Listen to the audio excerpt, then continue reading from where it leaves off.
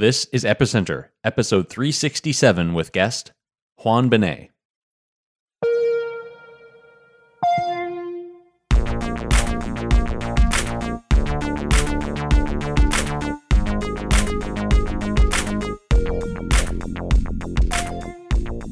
Hi, I'm Sébastien Couture, and you're listening to Epicenter, the podcast where we interview crypto founders, builders, and thought leaders. On this show, we dive deep to learn how things work at a technical level, and we fly high to understand visionary concepts and long-term trends. If you like Epicenter, the best way to support us is to leave a review on Apple Podcasts. And if you're on a Mac or iOS device, the easiest way to do that is to go to epicenter.rocks/Apple. And if you're new to the show and not already subscribed, you can find Epicenter on iTunes, Spotify, or wherever you get your podcasts. Today, our guest is Juan Benet. He is the founder and CEO of Protocol Labs. Of course, that's the organization that's behind the IPFS project and Filecoin. Now, longtime listeners of the show will remember our interview with Juan, which was about 5 years ago. It was on episode 100. And I remember recording that interview and being so inspired by the idea of IPFS. First, by this concept of a fully decentralized, always available content and file storage platform, but also the notion of flipping the client-server model on its head, and rather than thinking of content as hosted on a server with an address, you address that content directly by its hash. And of course, IPFS also has built-in versioning. At the time, all these ideas were very new, and I think that they've contributed a lot to how we think about decentralized storage. And in some ways, they've set standards for decentralized cloud storage infrastructure and the functions that we expect from them. Of course, IPFS has been immensely valuable to the ecosystem as one of the building blocks for Web3 and DeFi. It's an integral part of many projects in the space. But IPFS was just one part of the broader stack, and the economic model had yet to be built. And that, of course, is Filecoin. Since we recorded our last interview, there was, of course, the Filecoin ICO. That project was built out and is now live. So Juan is back on the show to give us an update. And it was such an important conversation, and there was so many things to cover that we're releasing it as a two-part episode. Part one will focus on IPFS and the vision for a fully decentralized cloud storage infrastructure. And part two, which is coming out next week, will focus more on Filecoin. A little bit of housekeeping. As you know, I'm part of the ADAN team. That's the Association for the Development of Digital Assets. We had the president, Simon Pollereau, on a couple of weeks ago to talk about the upcoming MiCA regulation in Europe. ADAN is hosting a free webinar where you can learn all about the French crypto regulatory framework. France is a great place to live, and it's a great place to run a business. In fact, I live here, I started companies here as well. And the French regulatory framework is very favorable to crypto startups. There are over 100 established crypto companies in France, and many of them have benefited from the ICO visa that is issued by the French Financial Markets Authority. So if you want to join that webinar and learn how to build a thriving crypto business in France, it's happening on December 8th, and you can register for free by going to epicenter.rocks/ADAN.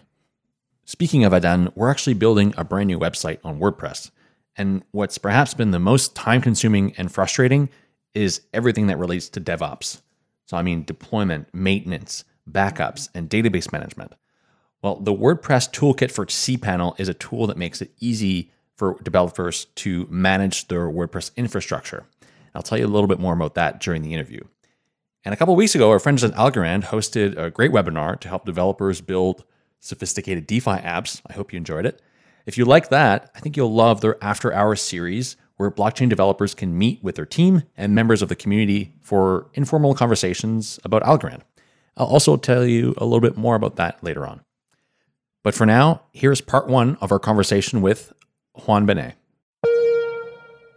Hi, and we're here with Juan Benet. He's the founder of Protocol Labs and of Filecoin and of IPFS. And this is the second time we have Juan on. He's actually been on before on episode 100.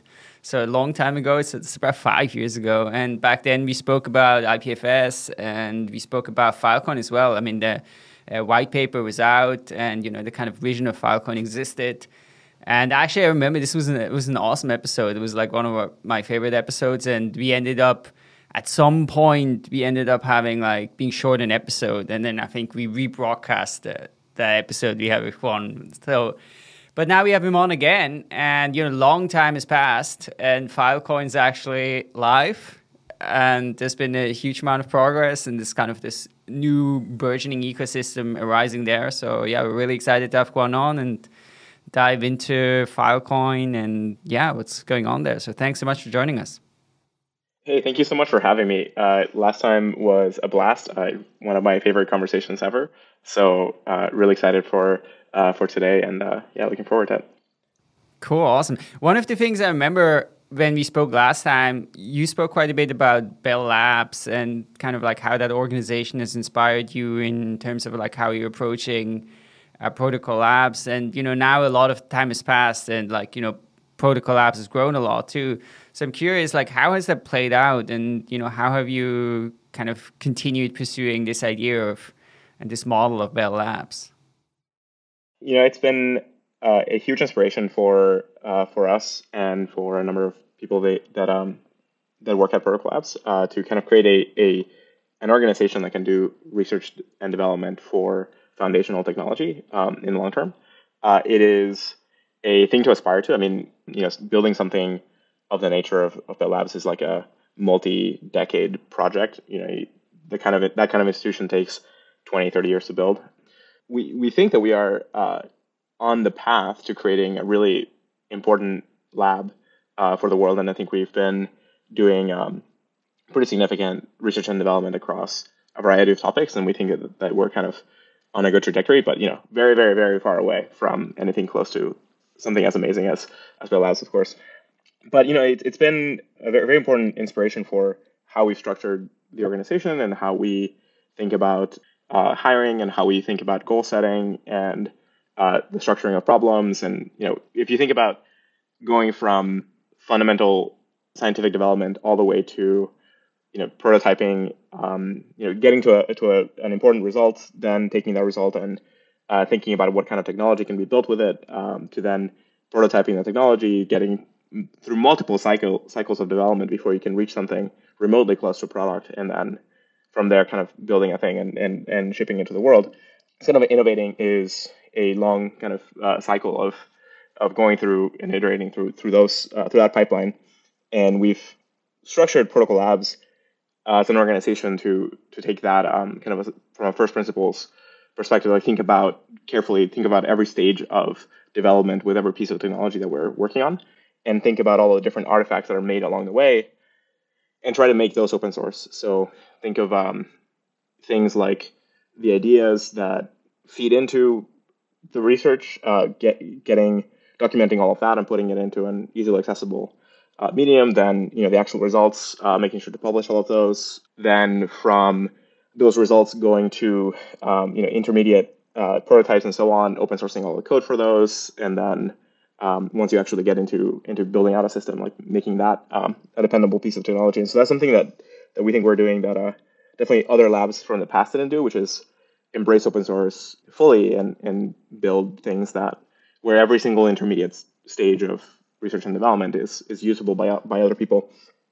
One of the important things that any of these kinds of important labs end up having to do is be able to innovate on multiple fronts at once, because the innovation cycles are quite long. They take on the order of 3 to 10 years on each individual piece of technology. You want to be able to kind of innovate on multiple fronts at the same time. And so that means you have to get extremely good at road mapping across all of these different problems and think about resource allocation against that and who's going to work on what problem and for what duration. And then think about then like what projects and problems you're building and kind of getting to over time. So all of that has been a phenomenal challenge for us, and we've been now have worked on many projects that are kind of getting in these different stages of development. From we started with IPFS, and then from there took pieces of IPFS and pulled them out and made them into their own projects. Things like lib2p and IPLD and others, and then built Filecoin, and then in the road to that ended up working on other projects like DRAND and so on. So, and along the way, there's been research done as well on the primitives and the pieces of tech. So that means a bunch of libraries got built, papers got written, a lot of collaborations with other groups. So there's a lot of kind of broader ecosystem development in the entire pipeline that we've been super thrilled to be able to do. And like that's been probably the most fun part of all of this for many of us has been, being able to do all of those different pieces. And I mean, the contributions that you guys have made to the ecosystem, I mean, they're foundational to a large extent. What I wonder is, how do you bridge the gap between running a research foundation and running a company? Because, I mean, those two are very different beasts, right? So yes and no, in that I think most important labs of the type of labs, things like the labs itself, Xerox, SRI, and so on, even today, things like X and DeepMind and Google Brain and so on, a lot of these systems are corporate labs. They're corporate research labs. They're not academic labs. And there's a very important difference that happens when you can do research in an organization that can also do development and engineering, which is that you actually get to take the innovation all the way from idea to building a thing and getting the thing used by people, and seeing all the problems that you're going to run into, and then do the whole innovation cycle in one institution, which is so much very important work gets done in academia that it's very difficult to translate into technology that people use, because it ends up being kind of far removed from users. And so there's a lot of work in academia that, because universities traditionally are very far away, removed, kind of intentionally set up that way, removed from industry and removed from development, a lot of important work gets stuck just in the idea phase and just in the kind of important result phase, but not actually getting to technology. And so from that perspective, I think you have to get these corporate labs to work, and they have to, in a sense, be straddling the world between research and development, and be in the past it's been sort of a corporate structure. I don't know that a company per se is the best structure for it, but I think neither is academia. And so there's a gap in between here, and there's not that many institutions that have survived long enough to kind of create a class of entities for them. And so it definitely is a struggle. I think one of the things you're getting at is, when you're building a company, you have to be very, very focused on kind of shorter term oriented goals and thinking about product development and business goals and all that kind of stuff. And that can come in significant conflict with long-term research-oriented goals. And so you have to get extremely good at understanding the priorities and why you invest deeply in something, and why that longer-term oriented view is gonna be very successful for the organization long-term. One of the things that helps us is Protocol Labs itself, as an institution, as a company, is very mission-oriented, and there's a very strong mission. Our mission is to drive breakthroughs in computer science, drive breakthroughs in computing technology in general. And that's a thing that everybody who works at PL has a strong sense that that's what PL is about, and so that helps everybody kind of straddle that boundary and in being able to navigate that whole spectrum from research to development to actually building a business. Because to really innovate and to really push a breakthrough, it's not enough to build kind of a product that's kind of in the margin and iterative. You have to do something fundamentally important, fundamentally that pushes the envelope in some way. And at the same time, it's not enough to come up with an idea and tell the world about it. You actually, a breakthrough technology, it's not really a breakthrough until it has actually gotten adopted by the broader world. And so, you can think about and theorize all kinds of things, but if you haven't had a result that has transformed how the rest of the world operates, hasn't really been a breakthrough yet. And it's funny because Bell Labs itself had a very strong kind of meme about this. They used to describe it as, you haven't innovated until you've sold it. And the idea was, an innovation is not really an innovation until the fundamental improvement and result has been put into a product and sold into a market. And if you haven't done that, then the innovation hasn't really happened yet. And so having a very strong sense that whole pipeline, like to really advance technology, to really push science forward, you have to think of the whole thing as an integrated system, and not really kind of introduce a bunch of boundaries that are kind of really fuzzy in reality, and to understand how to do the whole pipeline, and you get good at that. That's kind of that's the sweet spot. And again, we are in the early days of building an institution like that. PL is about 6 years old now, and it's a baby relative to any of the important labs to think about in the world. And so maybe we aspire to become a good institution like that someday. And with a lot of luck and a lot of hard work, we'll get there. But yeah, we hope for that. I've been building WordPress websites for over 10 years, and the most frustrating thing has always been DevOps. I'm talking about deployment, maintenance, backups, and database management. I've lost so many hours of sleep doing WordPress infrastructure management. If you've been building websites for as long as I have, you're definitely familiar with cPanel. They've been providing web hosting management software for 25 years. Well, they have a new product. It's called the WordPress Toolkit for cPanel, and I've been given an opportunity to try it out. It's really cool. It makes managing your WordPress websites really easy. You can manage multiple WordPress sites from one dashboard, and you can manage users and databases too. And because all your websites are managed from a single interface, you'll be more efficient. This is really useful if you're running multiple environments like staging and production. The WordPress Toolkit can also apply security settings and policies to all your sites at once so you can harden and protect your company's website. There's a free light version and a deluxe paid version that has added features like website cloning and smart updates. That's also great if you're running multiple environments. Anyway, if you're doing anything with WordPress today, I would really encourage you to check this out because it'll make your life so much easier. To learn more about the WordPress Toolkit for cPanel and be informed when it comes out, go to epicenter.rocks/cPanel. That's CPANEL. We'd like to thank cPanel for their support of the podcast.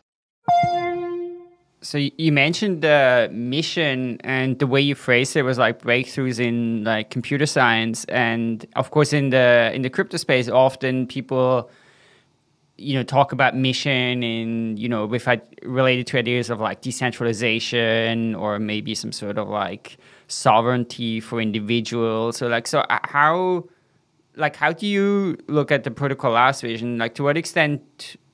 Like, is it, or can you explain, like, is it breakthroughs in computer science? Is there elsewhere? Or like, how is the intersection with the crypto space? Yeah, and I misspoke a little bit. It's breakthroughs in driving breakthroughs in computing technology. And the idea there is that it's both the science and the technology. You have to do both the science of coming up with new results, but also you have to go and build them into a thing. And the way that this fits into the Web3 world for us is that in this time period, in 2020, and probably for the last 5 to 10 years, Web 3.0, what is now called Web 3.0, which includes kind of all the all the crypto space plus the kind of IPFS, DWeb area of things. This whole important development that's happening is a really critical part of computing. And from our perspective, driving breakthroughs in this area is one of the highest leverage things that we could be doing in the world, because the kinds of technologies that are being put in place are upgrading the computational fabric that we all use, right? So if you think about the applications that we use day to day, and you think about the rights and properties that these applications have and these systems that we build, use, and so on, and you think about the utility that crypto brings and the entire Web3 world brings to the table, like that verifiability, making sure that when we enter into a transaction or when a contract executes and so on, all of those interactions are verifiable and correct and so on. And you're not just taking it on trust and on faith from other entities. That's a fundamental computing technology improvement. And I think in general, this gets misunderstood or sold short by kind of the broader computing world. They tend to look at crypto and Web3 as, oh, it's weird, and like decentralization is weird and crypto's weird, and like, oh, it's just about money and whatnot. But what's really going on is the infrastructure layers of the internet we're figuring out how to introduce verifiability and rights into those layers and putting in place systems that can automatically scale with the right incentive structures. And getting that right is probably going to be one of the most important transition periods for the internet and the web in the last 20 years, and probably for the next 10, 15. And so this is kind of why working in this area is kind of important for us. It's also a little bit incidental. When I started Protocol Labs, I was already working on IPFS and so on, so it sort of followed that pathway. But we ended up discovering just so many different super rich areas for computing. It's not just files and distribution of information. There's all kinds of important primitives being explored here, from new economies and new financial structures for organizing people and organizing work, and new legal structures and new legal components for how might you build groups of people and how do you organize entity, all the whole DAO space, for example, and or crypto first, crypto native organizations is incredibly interesting, and it tends to be talked about much more than experimented with. And so I really think we need to experiment a lot more and try a lot more things, probably more than we talk about it. But I think it's one of the most important things going on. It's really software eating the economy, software eating law. And when you kind of put those things together, and you think of the leverage that computing gives you, it's an extremely there's a bunch of extremely powerful primitives that are being played with right now that are probably going to define how humans operate for the next 15, 20 years. And it's a lot of that is getting kind of tinkered with today. So it's kind of like the personal computer tinkering that was happening, a decade or so before personal computers became kind of like the hot thing on the market. And so for us, it's like it's really kind of an amazing field to be in, because it's so rich. There's so many different areas to kind of, so many different threads to pull on, and so many different possibilities that could be turn out to be really important. I think probably the hard part is some degree of prioritization and focus, so that you can actually work on in specific kind of discrete projects for the timeline that they need, and you don't get spread too thin, right? So there's so much going on that it's very easy to kind of acquire a very large fringe of work and kind of make progress incrementally on all of it, but it feels like you're going really slow because there's just your energy and effort is being divided across that large fringe.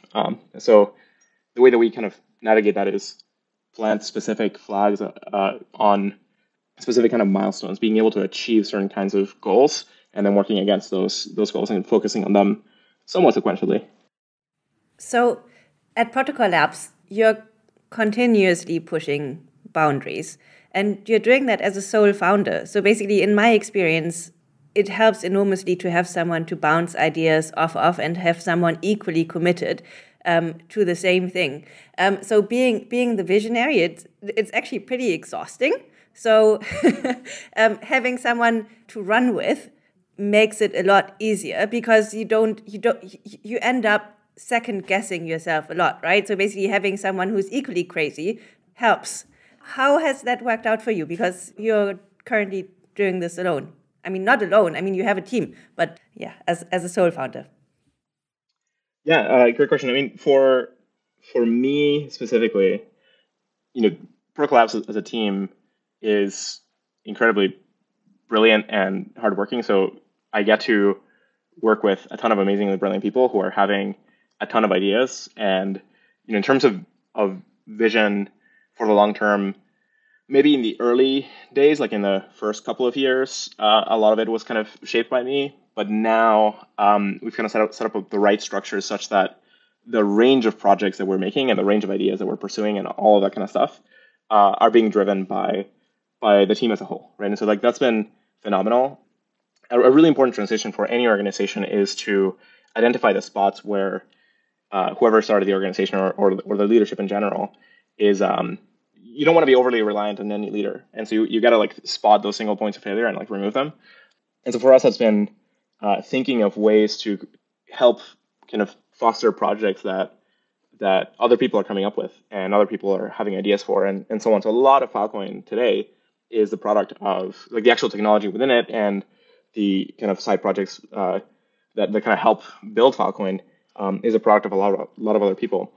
And so really, I get to work with super brilliant people who are kind of helping shape that vision. Probably my role is shifting more towards, and maybe not as much in the next couple of years, but really kind of further out, like maybe thinking 5 years ahead, is going to turn much more into looking further ahead and kind of thinking about kind of ranges of fields to work towards, and how to build the organizational structures to kind of yield that kind of really good R&D that across a variety of things.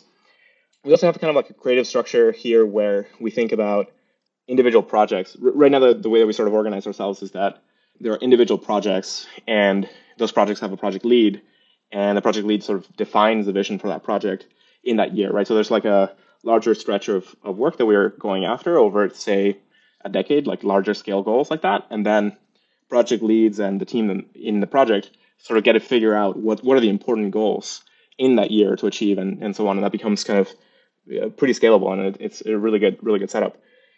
But now I think part of what you're getting at is building systems like this, building companies, building larger projects is an extremely difficult endeavor. And when people try to do it alone, you can get into all kinds of like difficult challenges. And it definitely helps a lot to have other people to kind of bounce ideas around with and all that kind of stuff.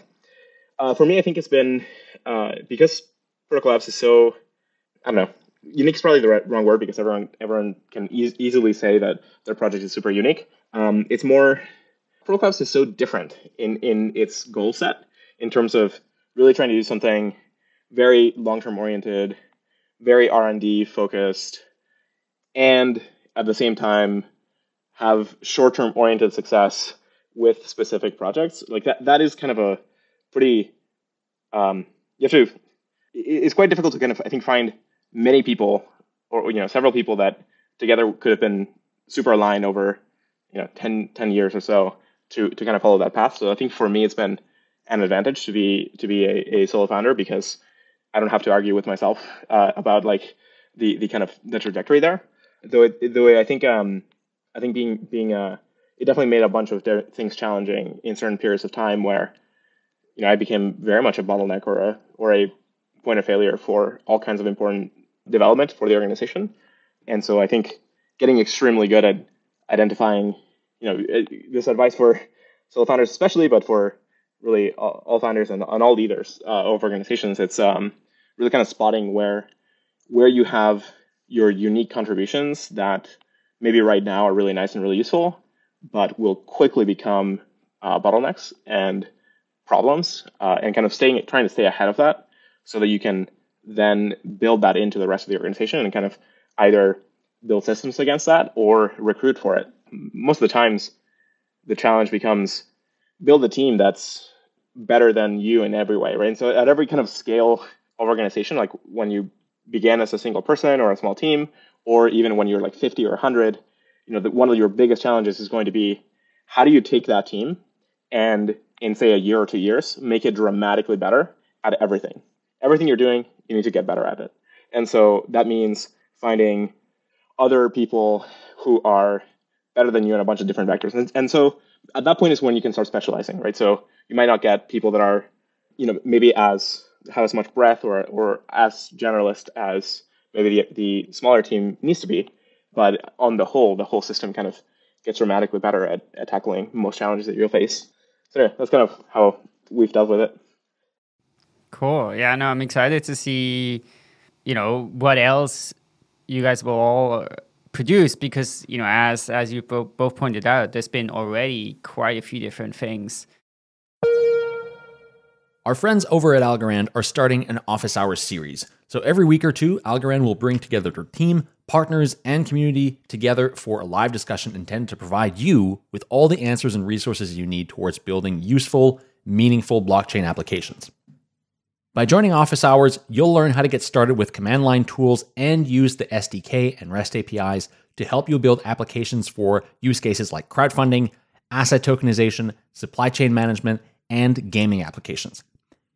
Each office hour will start with a theme, for example, smart contracts or writing contracts in Python, followed by an open Q&A and chat. So if you're building on a blockchain protocol that has unfeasibly high or unpredictable transaction fees and doesn't provide you the speed you need, or if you work at a large enterprise or financial institution and are interested in learning how to build applications that can integrate with your current technology stack, or whether you have no blockchain experience at all and are just looking to take the first step into learning something new, Algorand could be the right solution for you. To learn more, visit algorand.com/epicenter for developer resources and information about their next office hours. We'd like to thank Algorand for their support of the podcast. I would say let's dive a bit into the meat of our conversation. And, we want to focus a lot on Filecoin. Now, of course, Filecoin is very much also related to IPFS. So I don't know if you have to give kind of like an introduction of like, what is Filecoin? I don't know, maybe does it make sense to first start with like, what is IPFS? Or like, how do you tackle kind of that question? We've gotten good at describing Filecoin without having to assume that you know what IPFS is. So, but maybe I'll describe both just for the audience here. So IPFS, it stands for the Interplanetary File System, and it's a protocol to make the web peer-to-peer. The goal there is to use content addressing to address and move around all the content on the web. So that means files, websites, all kinds of media.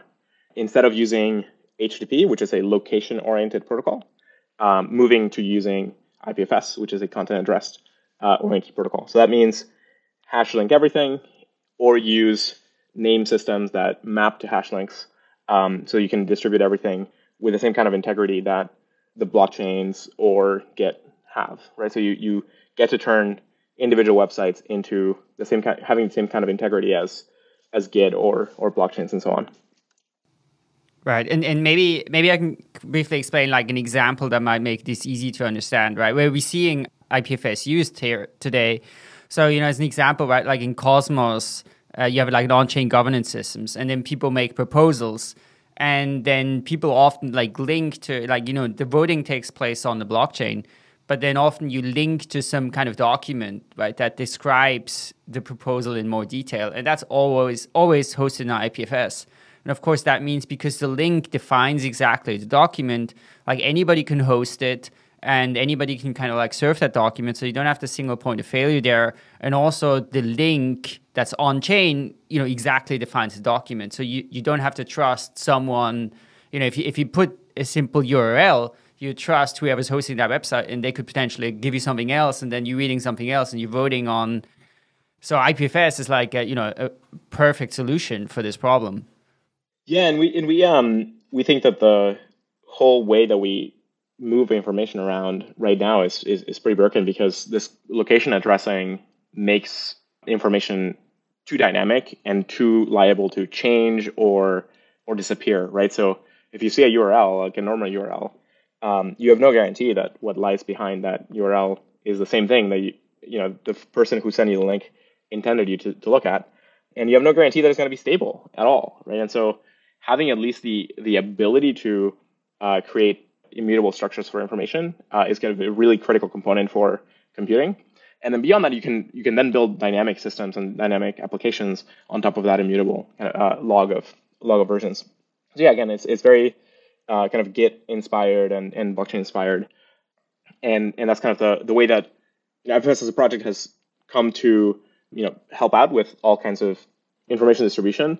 But one of the key parts of the protocol that it didn't address is, how do you, and this is an intentional division, how do you get people to store the content in the long term, right? So as a protocol, IPFS is pretty general. It just says if you are willing to move around the content, then you do, and it sort of leaves it up to the user into a different layer to decide why you're moving the content.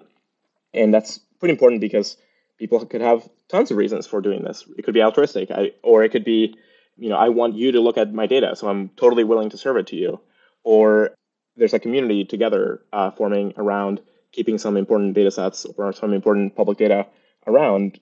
Or you could, pay people in euros or dollars or whatever. And, that was important to separate out from another really important component of a system like this, which is building a cryptocurrency-powered storage network. And so that's where Filecoin comes in and connects. It's now, once you have the content addressed by IPFS, then Filecoin is a protocol for incentivizing the long-term storage and distribution of that content. So you can pay for it with a cryptocurrency called Filecoin, and you can. The protocol system is meant to be this two-sided marketplace where, on one side, parties are bringing in storage and distribution of the data. And so these are the miners. The miners are coming online and providing a lot of storage facilities and so on. And on the other side are the clients that want to hire that storage and want to pay people to distribute the content. And so Filecoin solves this kind of market problem by using a currency as a medium of exchange and a whole host of protocols to verify the integrity of the data long term, get to high reliability, create the kind of and set some incentive structures to achieve high reliability in the long term. Verify that miners are continuing to store all the data and all that kind of stuff. So right now, for example, every 24 hours, all the data storage is proved. So you can tell immediately if somebody stopped storing something. So you can immediately recover data, right? So people come online into the protocol, take their data, maybe store a few different copies, and you can immediately overnight at any point in time detect if people have stopped storing that data and then kind of move to repair that missing copy or store it with somebody else and so on. And the protocol itself has very strong incentive structures to greatly incentivize miners to continue keeping all the data around in the long term and honoring those deals. You get into this is kind of a verifiability property that I was talking about before. If you today wanted to store data long term in the network, outside of the crypto space, you can hope for the best and hope that altruists are going to keep it, or you hope that you can set up an arrangement with one of the big cloud providers, and that you're going to keep paying them, hopefully, and that link is going to survive.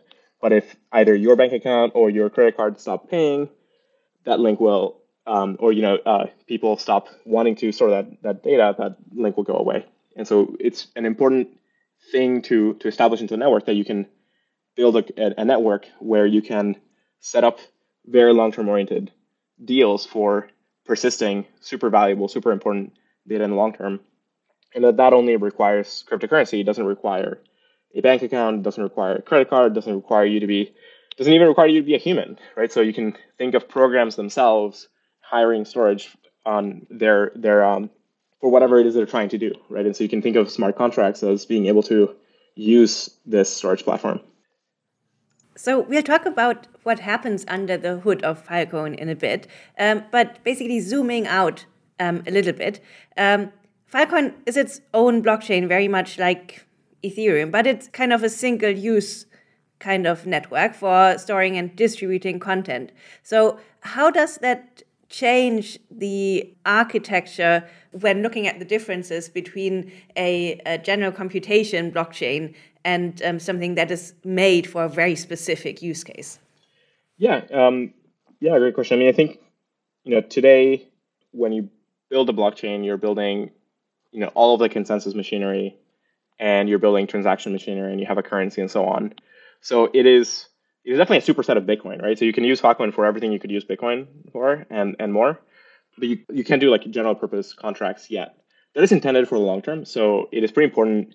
It's pretty clear now that we need a pretty generic contract system, even in the world of just kind of thinking about file storage, because you want to enable users to create many kinds of structures for either on the client side when they're trying to hire storage, or on the miner side. Think of different kinds of financial instruments being created, or economic arrangements between miners and their communities and so on. And also think about all the applications that people are going to want to build and want to map against the storage. So we're definitely thinking of the whole application stack, but we are much more connectivity oriented than most blockchains, right? I think right today we have a lot of islands being formed that are sort of a consequence of the fact that blockchain formats are different, and consensus. There's a lot of experimentation with consensus, and that ends up yielding all these different blockchains that don't speak to each other that much. And that has yielded a world where you need to create an entirely different set of projects and protocols to sort of interconnect them, right? It is totally what was going on in the internet before the internet itself was coming online, which is people were experimenting a lot with networks, and they were building different networks, and there were a lot of specific protocols built, and a lot of different wires even, and different devices to speak to each other and so on. And you ended up with this is about a decade of work where tons of people ended up with many different computer networks around the world that didn't really talk to each other. And so people ended up having multiple terminals. And then people had to go through the work of interconnecting the whole thing and creating the internet. And we're about to kind of hit that stage, right? There's already kind of a few projects that are doing this. But what I think is more likely to happen here is that we're going to end up unbundling many of the blockchains themselves and separating the layers. I think today it is surprisingly difficult to build an entire system that has very few assumptions and very little reliance on other systems and manages to build a solid crypto economy.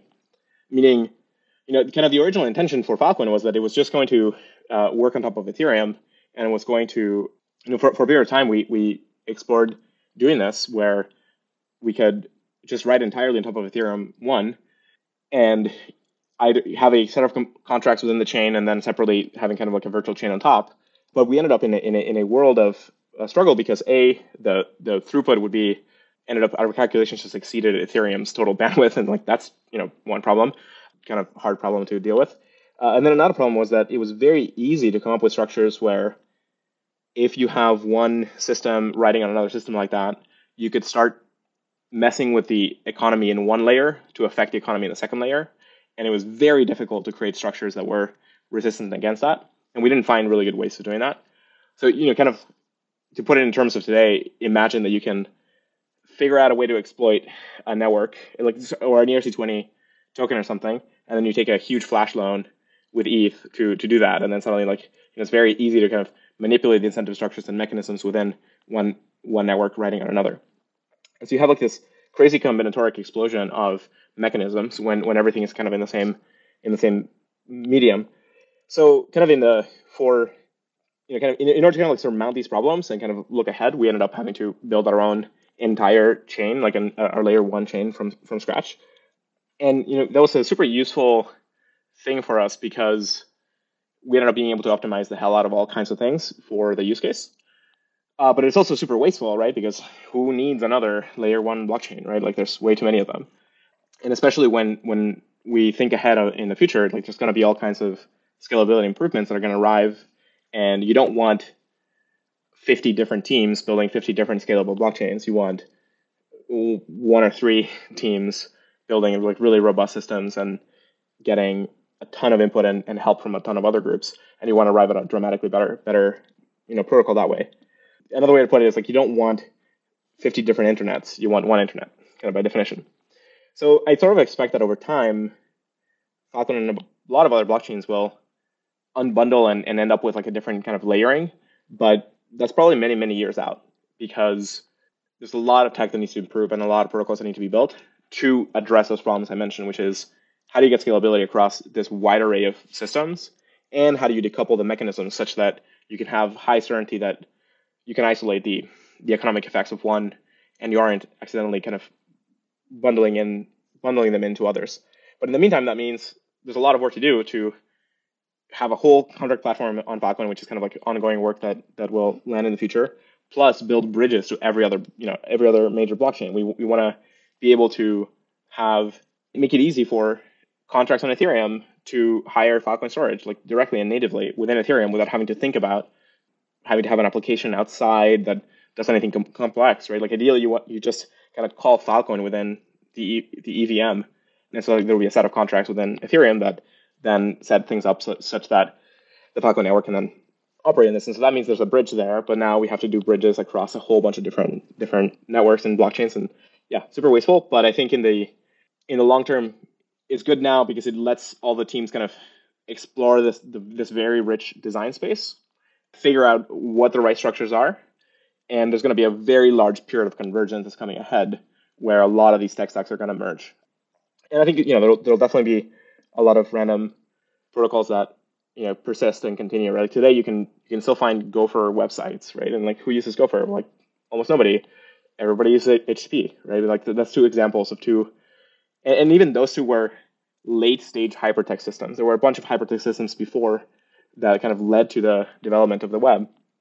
And so likewise here, I think we ended up building an entire blockchain from scratch. There's a lot of important decisions that kind of led to it. And a lot of utility that we get about it in the short term, but in the long term, a lot of these systems will end up converging. I don't know if I answered your question. I guess your question was like, what optimizations you get to, and maybe I can describe some of that. Like, we get to really make sure that like blocks are as full with the key component proofs that we need as possible, and that we aren't rate limiting the growth of the network because it's also carrying a bunch of transaction traffic for a lot of other things. But it does have like a full ability to have any transactions, and Filecoin as a currency can be used, and there's already wrapped Filecoin in Ethereum, so you can now move around Filecoin in Ethereum as well and have it participate in a bunch of other DeFi use cases there, and then make its way back to the Filecoin chain. Yeah, I don't know if that's useful. One other thing maybe that is valuable is we got to build this entire blockchain with kind of IPLD primitives from the get-go, which means it's very easy to move around IPFS itself. So you can take the entire Filecoin blockchain and the state tree and the blocks and all of the artifacts and move them around IPFS and traverse them with IPLD as you would anything else. And like that's a super, super powerful primitive. There's a lot of magic that comes out of that. That's probably not going to be apparent for a lot of people for a while, but that's kind of like a super, super high utility thing that comes from our work on IPFS and our work of thinking through data structures there and saying, hey, when you're building a blockchain from scratch, don't create a bunch of like random formats that are really hard to use and so on. Like try and make it definitely compact, but web first, and make it easy for compatibility with a bunch of other systems. And so that's been maybe something useful like that dropped out of that. Cool. No, I think that was really cool to hear like some of you thinking around this, the Filecoin blockchain. Now, a related question here is, I mean, Filecoin, okay, it's a layer one chain, as you point out, but it's also like a very different layer one chain, right? Because you have these miners that are storing, storing data sets and like distributing, serving data sets. But, normally you have maybe a miner or a validator, and they're all kind of doing the same thing. But here you have, you have different miners storing different data sets. So like, can you explain like, what are the major differences in terms of like how the Filecoin blockchain is sort of, built and designed, as a result of the file storing function it performs versus, other layer one blockchains? Yeah, so I think maybe the biggest and most important piece is that the proof of work function is a proof of useful storage function as opposed to normal hash rate oriented work. Yeah, this is like one of the highest utility things here, which is, and we really hope that other blockchains start doing this, which is instead of using what is a super wasteful proof of work of just kind of like hashing a bunch of randomness to kind of try and produce the right value and kind of win the block and whatnot. Instead, do useful work in that computation. And there's a ton of protocols that have tried to do this in the past. It was kind of like a big challenge for us to try and do it by producing kind of as a byproduct, have that work function produce useful storage. And that's one of the kind of really important differentiators where this as a layer one blockchain has all of the work and effort that goes into maintaining the consensus of the protocol there's a bunch of useful storage helping back that consensus up. There's also elements of kind of proof of stake here where it's kind of like a little bit of a mix of both. We ended up with a kind of like this sort of hybrid protocol where the kind of useful storage sort of catches up over time, and for a section of the protocol is sort of the stake that miners have and might lose for kind of consensus attacks and so on. And this has been like a super, super useful component because kind of what I think is the most important graph in the entire crypto space is the hash rate of Bitcoin. I think like that is, and has been kind of like this astonishing graph over time. Like, I don't know what it is right now. I'm going to look it up. It's always kind of astonishing to see just like the ridiculous growth in the hash rate. So this is like insane. I don't know if this is true, but this graph claims that we're like close to 150 exahashes per second. It's an astonishing amount of hashes, an astonishing amount of electricity. And one of my favorite things to do is like plot this graph of all times from 2008 to now, and just see like this insane exponential that is totally relentless, right? So one of the few things you can guarantee about the entire crypto space is that the Bitcoin hash rate, in a larger scale over the multiple years time scale, is going to continue growing exponentially, and it is super crazy. And it's, I don't know what size comparison to a country it is now, but last time I did this calculation, which was I think like 2 or 3 years ago, it was surpassing Australia, and like that's and it's grown exponentially since then. So I don't know, maybe it's like getting close to China or something like that. Like it's just an enormous amount of power that's going into one single process. And the reason why I think this graph is so important is that it shows the tremendous power of an incentive structure. And in here, there's a very simple game where a lot of miners are competing with each other to win the next block. And all they need to do is get a little bit more power than each other to increase their likelihood of winning the block. And out of that very simple structure, you end up producing this insanely huge and powerful computing network. And so this is what Filecoin, this is kind of like one of the secret ingredients to, well, not secret, but like totally obvious ingredients to Filecoin, which is you want to create this structure with this kind of an incentive structure, couple it to the block reward, so that, and this is where kind of like the proof of useful work consensus comes in. You have to like land all of that work in order to do this, at least in kind of like the original framings. And you end up with like this, you can produce this kind of amazing exponential growth for the adding of resources to a network, right? And so this is what's kind of like behind Filecoin. In fact, Filecoin right now, unfortunately, is like rate limited by the blockchain bandwidth. So even though it just launched, we're already now rate limited by like the growth of the capacity of the network is now rate limited by the chain bandwidth. And that kind of sucks. We got to get to scalability a lot sooner than expected. I mean, it's a really great place to be. Like we just passed an exabyte, and like that's a staggering amount of scale. Like when you think about that kind of, so going back to kind of why this graph is so important. When I first saw this graph and I saw the power behind it, I kind of realized that you could use this kind of simple incentive structure to amass any kind of resource on a broader network, and then use that resource to provide some useful service. And so that means you can do this to storage, you can do this to computing, you can do this to bandwidth, you can do this to a bunch of different things. And so for us, it was one of the key components for Filecoin's design was you have to have this correct incentive structure where miners are competing with each other to add significant capacity to the network. Now, whole other layer here was how do you turn that capacity into a very strong incentive to store really valuable and useful data. There's a whole world of other mechanisms I won't get into at the moment to really make sure that that's like actually useful, valuable data versus kind of garbage data or something like that. But this is one of the maybe important components that differentiates Filecoin as a layer 1 blockchain is the use of proof of useful storage to maintain the consensus and earn the block reward and get this massive, like really large capacity of really large amount of data for then using to store all the stuff that we want on Web3.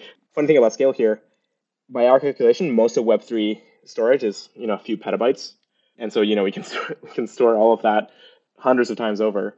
And so now we have like this massive amount of capacity, and now like all of the interesting use cases that can fill it up, and we can turn that capacity to go after kind of like more traditional Web2 oriented problems and businesses and so on, where like now go and make this a really useful network, not just for the Web3 landscape, but for a bunch of applications that now can turn around and use super useful, cheap storage.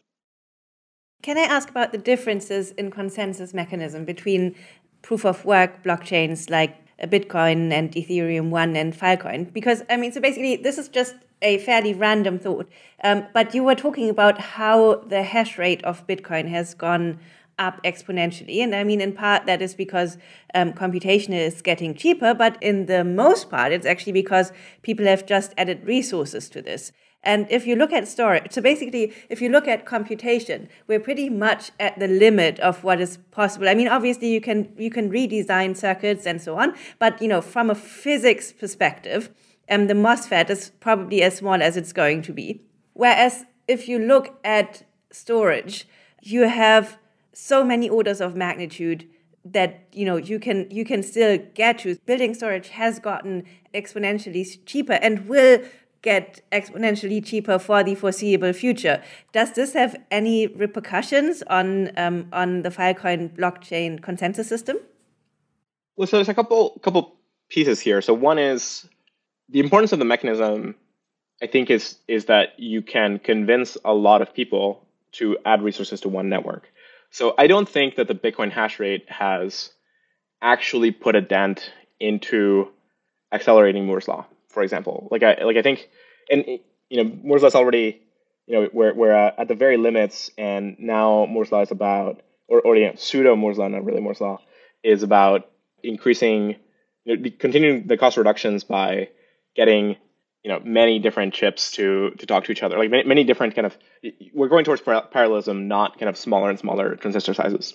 And so the kind of like scalability will come from better low level ways of computing in these parallelizable systems, right? So things like GPUs and TPUs and all that kind of stuff is I think kind of like where the frontier lies. To your point, when Bitcoin really kicked off into gear, its exponential caught up with kind of like the normal computing improvement rate, and then after that just followed it. It didn't really push it forward, right? So I don't think people working on Bitcoin are helping drive fundamental improvements. What they might be doing is helping drive fundamental improvements for ASIC design for hash rates, which is like not the most useful thing in the world. Maybe useful, but like not that useful. So that's a thing where if you change the incentive structure here, where in order to get an advantage over anybody else, you really do provide some vastly useful resource, then that can be pretty important, and that's one of the kind of important design considerations. So to your question around like, hey, is the work on Filecoin going to push on storage? And because storage is further away from the theoretical limits, might we actually get miners and other groups pushing and advancing the state of the art in storage technology? And would that kind of be meaningful, or it could potentially present a risk? Like what happens if somebody does this in secret and gets like this breakthrough storage device that can outpace everybody else? I think right now, attacking any kind of consensus protocol by trying to find a lot more resources this way, and then trying to like turn that into a business is not like the kind of resources that you need to send the many billions of dollars of R&D, not only R&D, but in doing like the scale of manufacturing to be able to, like, if you came up with a breakthrough device that could store things at a maybe 10x or 100x better price point than the rest of the industry, as you probably have invested billions of dollars into doing that, and the only way you're going to get your billions of dollars out safely is by, you can probably end up mining Filecoin with that, or you're probably just going to sell it to everybody else. What is most likely is that you're going to set up a storage media company and you're going to sell it to everybody. And the reason why I don't think it's going to, any kind of consensus attack is really viable here is that by the time you get into the tens of billions of dollars of investment into something like this, marshaling that kind of resource and then betting it all on the fact that a consensus attack might net you a benefit is super sketchy. Like there is very few ways of trying to do a double spend with a large enough quantity of any cryptocurrency, say Bitcoin or anything like that, and try to then somehow get away with it. Getting away with it includes having to clear those transactions into other currencies that are not traceable, where other people are not going to find you, and so on. So that these kinds of consensus attacks at this scale is, I think, infeasible. Like, it's just straight up infeasible for humanity to perform. I think it is feasible when networks are a lot smaller. If it only takes a few $1 million to mount these kinds of consensus attacks, totally. At that point it becomes viable, and then you can trade, using DeFi rails into Zcash or your favorite private token and so on, and kind of get away with it that way. But you really need to cut down the cost of the attack to millions of dollars or tens of millions at most. Anything larger than that, and your risk profile just turns into, hey, make a business, like become a useful miner, or sell it to other miners. Like, why not? Like that's like a much safer pathway to success. And you tend to find that like once you reach those higher amounts of capital in the world, it tends to be pretty short-term oriented and pretty rational. And if the rational incentives line up, then you won't get like this irrational attack vector. And so the not outpacing like the Like the investment amount to attack needs to not get too far away decoupled from the total value of the currency. Maybe that's a good way of thinking about it. Sorry, so random tangent. I think this is really cool exploration. And like one question that kind of comes up for me. So, I mean, it was interesting you brought up, this like useful proof of work, right? Because as you pointed out, right, in the past, there were various ideas in that direction. So this was like 2013 and like even earlier, there was ideas like, Prime Coin where you would try to, find new prime numbers. And then the idea was like, well, this has like some kind of utility as opposed to Bitcoin. But of course, you still have the fact that, like, let's say Prime Coin became like very valuable, then maybe a lot of people would expend like a lot of energy into like finding new prime numbers. And, there may be some utility, but it might be very much, from a social perspective, might be very much like out of line. So I'm curious here, already Filecoin is actually very valuable, right? The price is very high. And if you sort of took like the total supply of Filecoin that will exist and, the current price of Filecoin, then you're, I think, like number 3 on the market cap. But that's sort of assuming. So Filecoin has a very slow release rate. It's not gonna, it has like a half-life of 6 years plus the baseline. So we won't get to even, half of that for the next 6 to 8 years, half of that supply. Plus, you then have to think about in 6 to 8 years, where are all of those other currencies that you're kind of comparing against going to be, right? Sure. So look back to Ethereum. What was Ethereum worth 6 years ago? And it's like, well, 0. And like it's worth like, X now. Yeah. What is Ethereum's growth rate going to be? And then map it to that. So like that's like the fair. And other people right now are just like taking a supply because that's like a very easy computation to do. Yeah, totally. Yeah, I totally accept your point. Yeah, I mean it's not so much my point. Like I think the point I want to make or the kind of question I have is, is there going to be kind of like an alignment? Like I totally get like Filecoin will probably like increase the amount of investment potentially in like, how to store files efficiently and distribute them. And that seems to be like, a socially good thing. But I'm wondering like, do you think is there like a risk that, for example, Filecoin would be so successful that there would be like so much invested in that is kind of like, more than socially optimal? Oh, you mean like if the amount that's going into producing storage for the network greatly outpaced humanity's need for that storage? You're basically saying, hey, so what, like, there's like a lot of value here, and then suddenly the utility of having all of this storage is like not actually useful to humanity. And that's a market question. So, and that's a really solid one because, well, a couple of assumptions. One is, what is the growth rate of human usage of data? And like that's growing exponentially, right? Like the data generated is like going to be in the zettabytes soon. And we actually don't have enough storage to store it. So most of the data in the world generated gets deleted. You can maybe say most of the data in the world generated doesn't need to be kept around. But it is kind of one of these like almost, classic business school style disruptive innovations where you greatly reduce the cost of something and you create a great capacity of something, and suddenly it starts getting used in a bunch of ways that before was way too expensive to do. So this happened to coal and a number of other kinds of resources. And so if we can, we're very far away from, 1 exabyte is a lot, and like starts being, finally, it's kind of amazing to hit 1 exabyte because that's like suddenly competitive with the large cloud providers. We didn't kind of expect to be here so fast. Like we sort of, hey, if we hit 100 petabytes, it's gonna be awesome. And like, we're already at an exabyte, and we're like, oh wow, like that's super fast, awesome. Like that's a really great result. But we're still kind of really far away from a zettabyte. A zettabyte is a lot, and so we are very far away from matching humanity's consumption, and humanity's consumption is growing way more than our storage media is capable of dealing with. So I don't think we'll ever really have as much storage media as we really want to have. And because storage media is not just about storing bits, right? Like you can store bits into all kinds of systems that might be really cheap, like DNA and so on. You want storage media that has certain kind of read-write cost profile and latency profile. And so there's only so many hard drives and SSDs in the world. So part of what's going on with storage media is that storage media is kind of far away from its fundamental limits, not because people are working really fast and haven't hit the limit, but rather because we sort of stopped investing as much in hard drives. So if you look at there's like this really cool graph similar to Moore's law called Kreider's law, which tracks kind of like the density of storage versus the cost reductions, right? And it can sort of see where it goes. And it sort of tapered off in the last 5 or so years. It's no longer growing exponentially. And part of the reason for that is not that people are stopping to research storage media or have hit fundamental limits. It's that people are transitioning from hard drives to other media.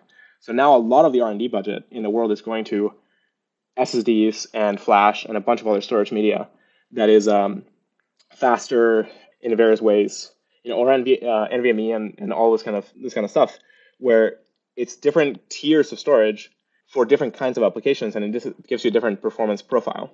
So different from chips where you can just focus on transistor count. Here, you have multiple variables to optimize, and so you end up with like different tiers. And so I don't know when we'll hit the fundamental limits on any of them, but for now, Filecoin is sort of geared towards the hard drive SSD world. A lot of miners are using SSDs, a lot of miners are using hard drives, and that's kind of like a sweet spot.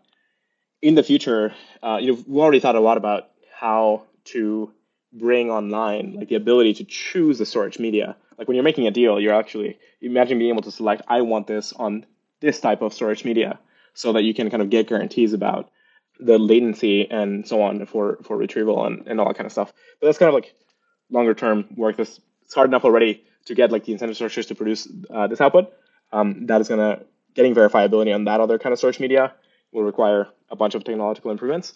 But returning to your question, like I don't think we'll ever really outpace humanity's need for data storage. The more data storage capacity we have, we'll be able to kind of like cut into all of that data that we delete today, and maybe someday we'll come up with more uses for data storage. I think Bitcoin ends up being a waste because nobody can use these hash rate, right? Like this hash rate is totally wasted. And so when you look at the Bitcoin enterprise, it's a lot of hashing machines doing nothing but dissipating energy. And like that is horribly wasteful. But if you can turn that kind of mechanism into producing a useful resource, like that becomes, I think, pretty interesting and valuable. And, like you're saying, as long as it doesn't kind of outpace the human demand, like I think it's an important piece. One other point here is like it's actually decoupled from the price of the token in an important way, meaning it's a market. At the end of the day, like a Filecoin doesn't guarantee a certain amount of storage. It's miners are selling you storage at a price that they set, and so the Filecoin price kind of floats. There's a coupling and a relation when it comes to the fee structures. There's a bunch of fee structures in the network that are denominated in Filecoin, and that kind of ends up producing a link there. But it's not about kind of like the total amount of storage or something like that. Cool. So you mentioned a bunch of impacts, right, that Filecoin has. So first of all, this aspect that, okay, you have maybe different type of verifiability, this idea that, okay, machines could buy storage. And then we have also hopefully the impact, right, of Filecoin will be that storage will just become like much cheaper and maybe more abundant. So if you kind of take, those things together, and let's assume that Filecoin, really succeeds at like a huge scale in the next, decade, how will that change the world? Like, what do you think are the most important impacts it will have? Yeah. So I think, kind of maybe I'll describe this in short, medium, and long term, right? So in the short term, already with, Filecoin today, as you can use it now, and with the capacity that it has now, with the miner set that you have now, you can start taking all of these Web3 applications that right now link content to IPFS and so on, and then back up all of them in Filecoin. So you now have a fully crypto native, Web3 native way of storing and distributing those applications. So today, a bunch of them end up using Amazon or Azure and other systems behind the scenes in order to pin their IPFS data, right? So maybe the front end is decentralized, but not fully. There's a few applications out there that are kind of fully decentralized that kind of like nobody is necessarily pinning other than kind of the community members. And Frederic will probably jump in and talk about one in a moment.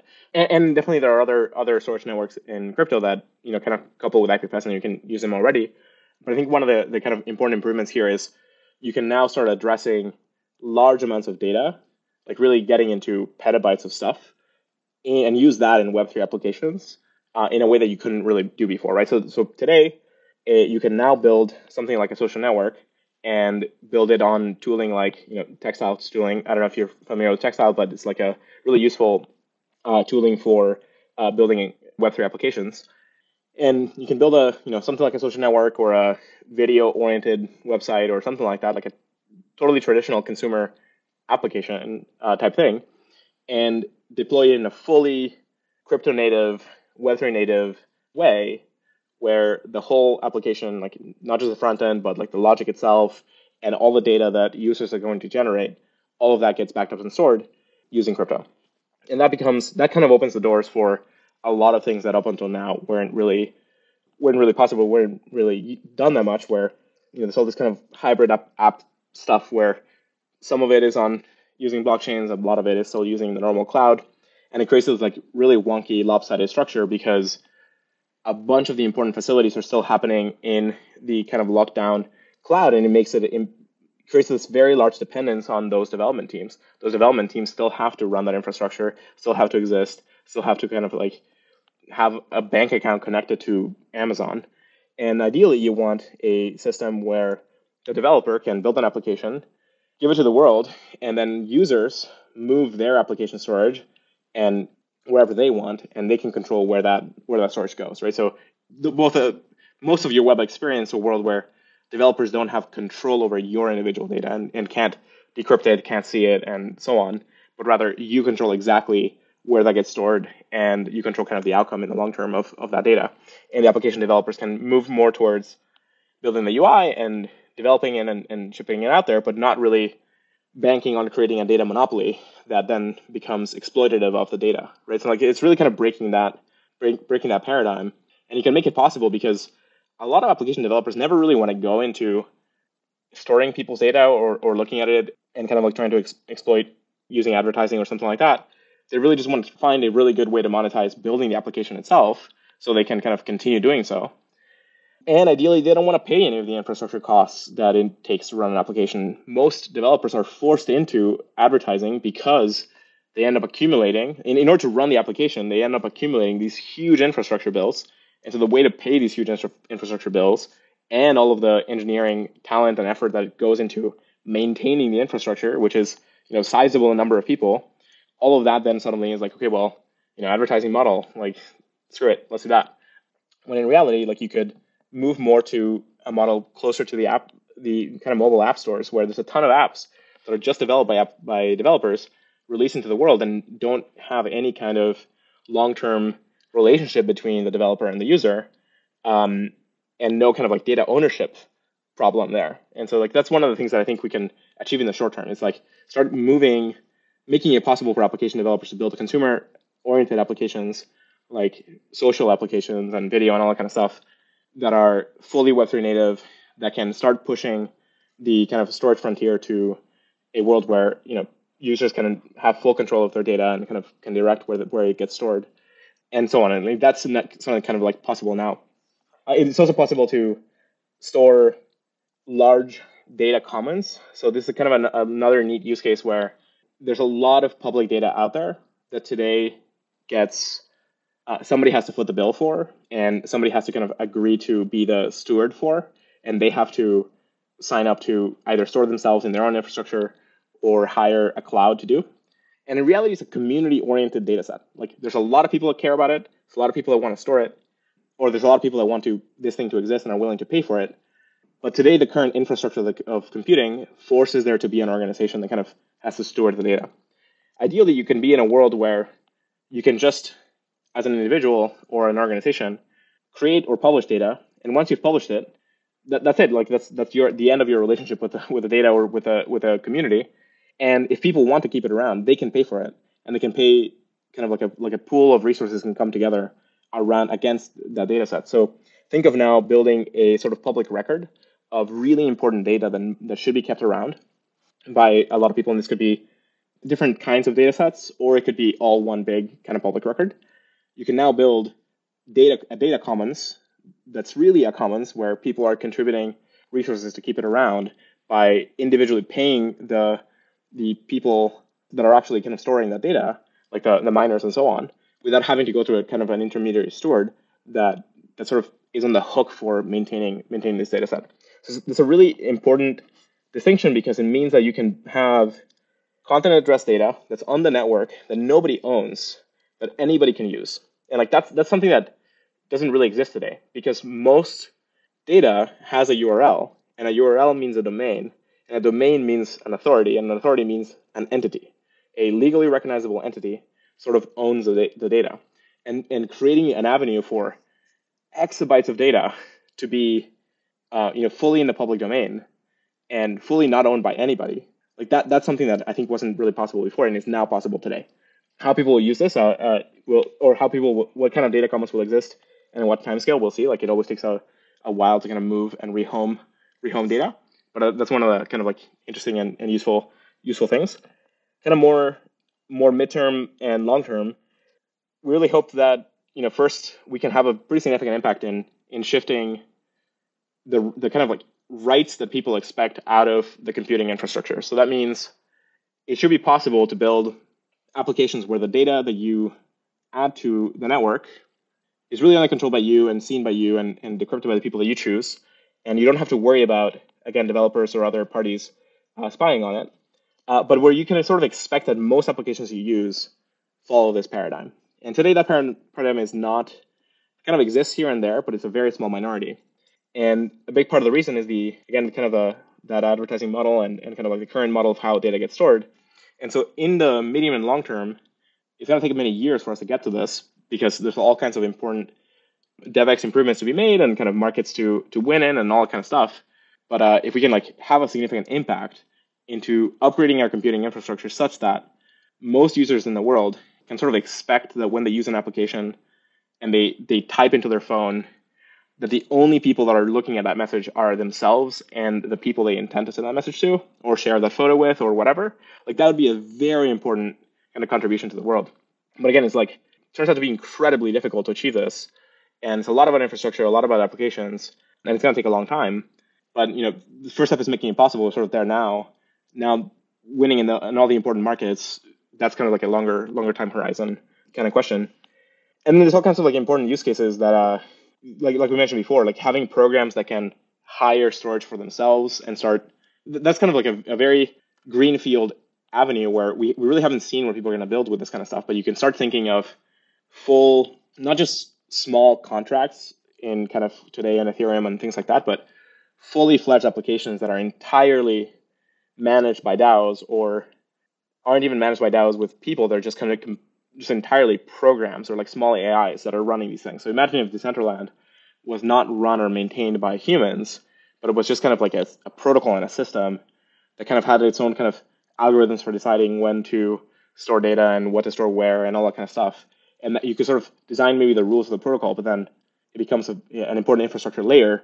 And then you don't have to you don't have to trust humans again to maintain the culture of the system in a certain way. You can really turn into protocol kind of like IP and require that the rules function a certain way. Some of that kind of becomes possible if you can enable programs to hire vast amounts of storage on their own. And that's sort of like what in the long term I think we can achieve. I mean, you can do it right now in smaller scales, but it's going to require to really kind of hit that source of scales and so on. It's going to require a lot of bridges to other applications and so on. So I think like that's going to be a bunch of use cases that we can't really predict at the moment, but you can maybe see glimpses of. We've kind of like theorized many different kinds of applications that you might build that would be kind of self-replicating in some way or would hire storage on their own and whatnot. And it seems like a pretty exciting field, but this is the kind of stuff that once you build it, you then discover all kinds of things that people are now doing with it that you then may not have expected. Good and bad. It doesn't end here. There's more to this conversation, and you can hear it on Epicenter Premium. As a premium subscriber, you'll get access to a private RSS feed where you can hear the interview debrief and get enhanced features like full episode transcripts and chapters which allow you to easily skip to specific sections of the interview.